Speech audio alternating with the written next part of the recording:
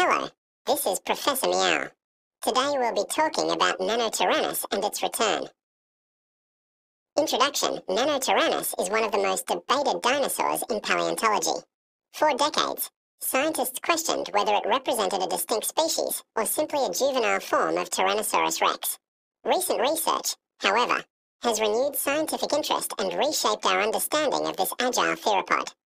Nanotyrannus lived around 67 to 66 million years ago in the Hell Creek region of North America. The name translates to small tyrant, reflecting its smaller but sleek predatory build.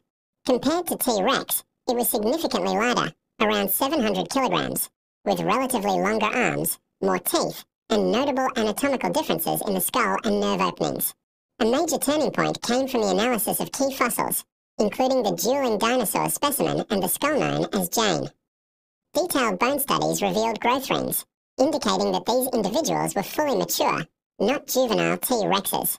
These findings support the interpretation of Nanotyrannus as a separate species, adapted for speed and hunting smaller, faster prey rather than relying on massive strength.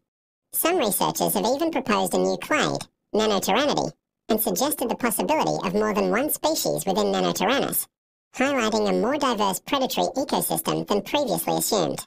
Conclusion: the emerging evidence positions Nanotyrannus not as a miniature copy of T-Rex, but as a specialized, independent predator. Its recognition challenges earlier assumptions about late Cretaceous ecosystems and suggests that apex dominance was shared with agile, mid-sized hunters. As research advances, Nanotyrannus stands as a key example of how new discoveries can transform our understanding of prehistoric life. What are the most important effects of interest in this predator? This was Professor Meow. See you in the next episode. Have a great day.